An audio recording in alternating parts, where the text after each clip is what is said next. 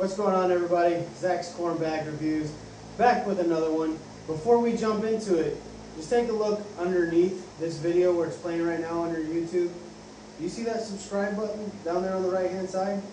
If it says subscribe, go ahead and push that for me. Push it, subscribe to the channel. Go ahead and hit the bell while you're at it so you can be notified whenever I do drop some more of these videos. You won't have to miss one. Now let's jump into this review. Today we're talking about the Bag Co Culprit. Starting with the materials on this bag, we're going to start with the fast side, and that's a very popular 8-speed fast side.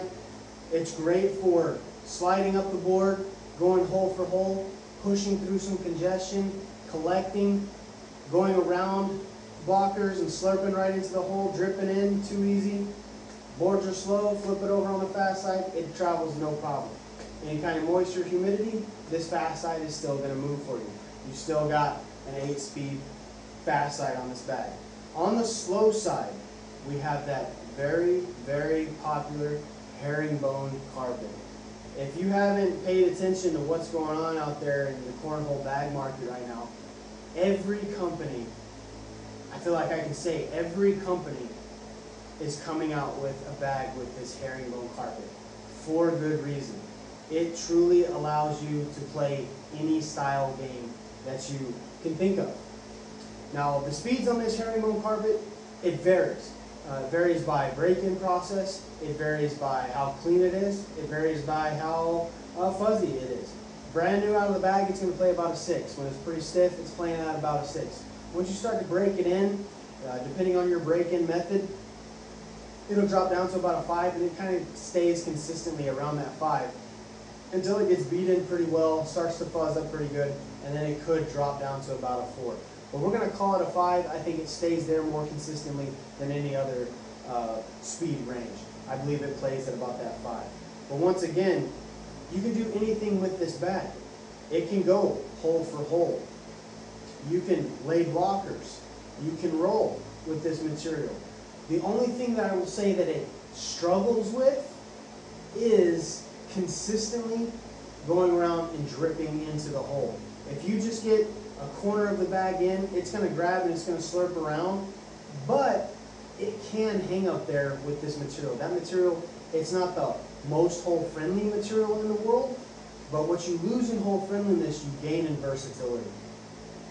Template on this bag, you're sitting on the smaller side of the ACL spectrum. Now, this bag is ACL Pro Stamp for 2024, so it does meet those requirements that the ACL puts out there, but it is in that 5.8, 5.85 inches range when it comes to the template. It's not a true 6x6, it's smaller, which is fine. A lot of people like smaller bags because it allows those bags to also be a little bit fuller. And this is a little bit fuller bag. It reminds me of the Wizard in terms of fullness. And I mean, it's the exact same materials as the Wizard too. Now, the difference in this bag from others is going to be that fill type. It has a mixed fill to it. There are some medium-sized beads, there are small beads, there's even some flat in there. It's a true mixed fill bag, but it feels great. It feels great in hand. And because of the amount, you can literally lock that bag down. No matter what kind of grip you take, the bag's going to lock down, and it's not going to, you don't have to worry about it moving in space or the beads flowing around in space for you. You're going to take your grip, you're going to have confidence in your grip, and that's going to lead to overall better scores because you have confidence. Another thing with this is because of that mixed fill, where we were talking about how the slow side isn't as hole friendly, this aids in that hole friendliness. Now, if this was a flat disc only bag, when it hung up on the hole, it would stay there. It wouldn't move. Flat disc just lays on top of itself and it does not move. It doesn't like to move at all, period. With this though, once it goes around and hangs up, you're still going to have those beads start to shuffle and start to move. And if you get enough of those cascading, it's going to drip in the hole. If you're watching the video on the side, I'm sure there was a couple times where I had a bag hanging on the side. Take a couple seconds, easily falls right in. If it doesn't, as long as you have another bag or your opponent has another bag and they go up there and they touch it, they're going to make beads move. It's going to fall in the hole. Don't worry about it.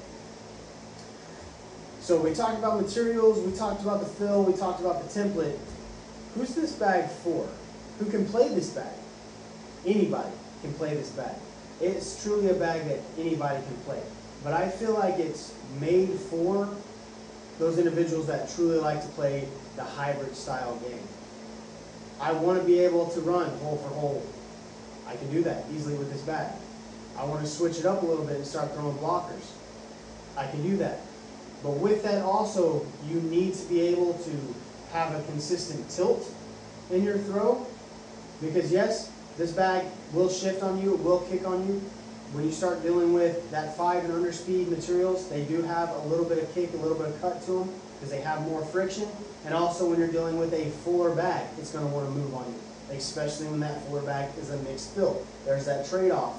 Once again, flat fill is going to be a lot more forgiving. It's going to spread out and go travel straight, whereas a mixed fill, it's going to want to move. Just depends on the style of game that you want to play.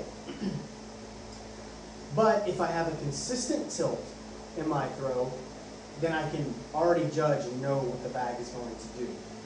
A person that has a real wobble throw or an inconsistent tilt, it's tilted one way or the other, or you have no clue how that bag is going to come out, I don't believe this is a bag that you want to try out just yet.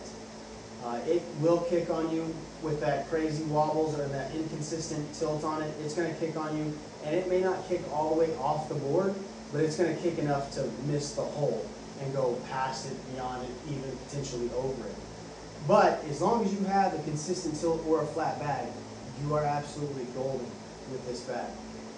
I truly love these materials. It has become my favorite materials in the game. The mixed fill is great. I absolutely love this style bag. I mean, what isn't to like about it? Likes, including likes. Go ahead and like this video down below. If you haven't gone to rebelbagco.com and checked out what they got going on, head over there, check those guys out. They got a lot of other bags out there. Matt is pumping out some really great stuff. If you haven't joined Team Rebel, you want to get over there and jump on Team Rebel, the Facebook page. They're coming out with their Halloween designs, awesome killer designs. And I mean, Matt just does great work when it comes to bag making. And everybody wants to talk about how great Ultra's closing seams are, which they are. I'm not denying that. But come on. That's just that. What? Come on. Look at that. Put those side by side. Tell me that's not in the same category. Just next level craftsmanship.